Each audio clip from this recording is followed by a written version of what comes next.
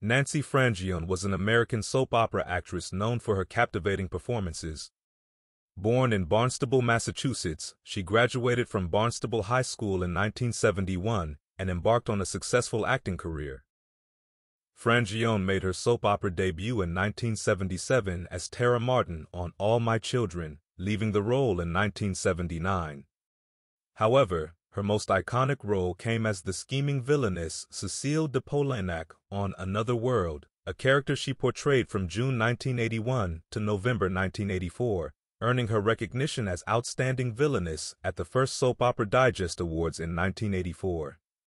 She revisited the character in subsequent years, reprising it in 1986, 1989, 1993, and from October 1995 to June 1996.